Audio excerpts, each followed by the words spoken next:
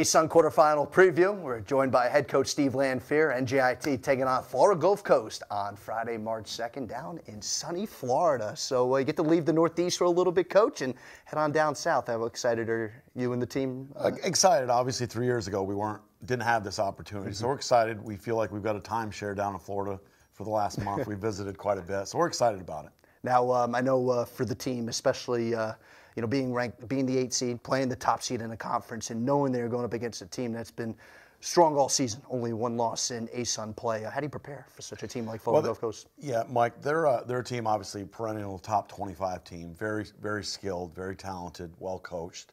But we've been a kind of a resilient team. We've struggled a lot, but we've battled a lot of injuries. We've competed really well, and I'm really proud of our kids and how we haven't given up. And we've really, although we haven't won a lot of conference games, we've been there at the end. So hopefully some of those tribulations and trials that we've had will help us prepare for, obviously a very, very strong test. Now, when you look at the breakdown with Florida Gulf Coast, you've had some moments in some games, not even so much this year, but in years past, where you've had to lead at some times, you've been close, you've been in single digits at times. What do you feel like it could take for your team to carry that over into this game on Friday? Yeah, I think a lot of it is confidence. We played really well at times, like you mentioned, Mike. We're up 5 at halftime down there last year, down 8 this year at halftime. So we've done some really good things. We feel like we match up pretty well, and it's, whenever you're playing a team that's ranked and as talented as them, you've got to have some breaks. But I think mentally we're pretty good shape for them. And then we've got to really guard the three-point line, and we've got to rebound.